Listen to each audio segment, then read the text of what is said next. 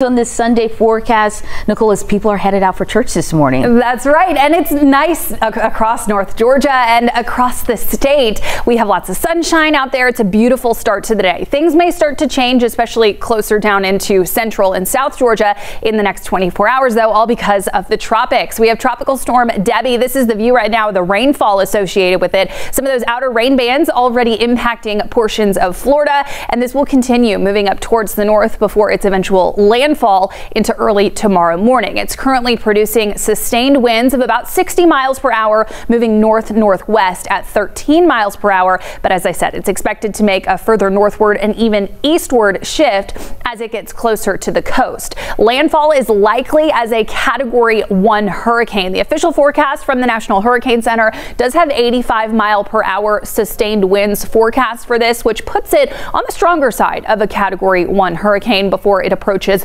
the Big Bend of Florida. This will veer further eastward, kind of cutting across the state and into likely South Georgia and eventually potentially re-emerging into the Atlantic. The forecast for the next couple of days associated with this has pretty high confidence, but as we get closer to the end of the week, that's when our confidence with the track of Tropical Storm Debby starts to get a little bit lower. You'll notice that the forecast cone for it pretty large as we get into Wednesday, Thursday, and Friday. Now, it looks like we'll stay on the western side of Tropical Storm Debby, which is historically the drier side. That does mean that impacts here will likely be minimal, but we could still see some of that tropical moisture tomorrow and into Tuesday and maybe even through the end of the week. I mentioned that low confidence when it comes to the long-term forecast, and you can see why. These are our spaghetti models that show potential tracks of the center of circulation, and there's a pretty wide variability as we get into Wednesday and Thursday, which is not common with these tropical systems.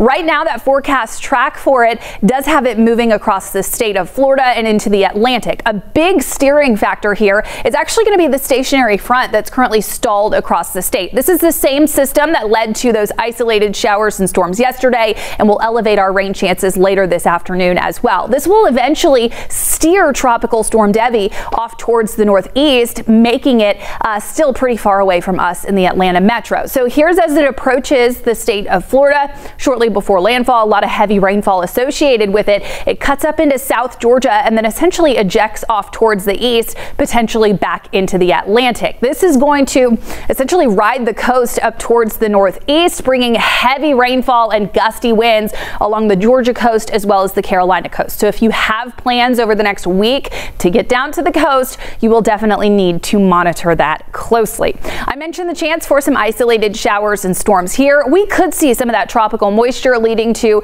maybe a ½ inch to an inch of rain accumulation, but the heaviest of the rainfall is definitely going to be across Florida, South Georgia, and then up into the Carolinas, where some spots could see 10 to 15 inches of rainfall accumulation. The further south and east you go across the state, the more rain, the better likelihood of seeing some of that tropical moisture. So down towards the south of the Atlanta metro and off towards the southeast, that's where we could see a little bit more rain associated with Tropical Storm Debby. For right now, I'm keeping our rain chances really conservative. There is a very high chance that this tropical system shifts a little bit in the coming days, which could have big impacts on our rain chances here. A further westward shift, higher rain chances, and eastward shift, lower rain chances. So right now, only a 20 to 30% chance, which means a lot of us will stay dry.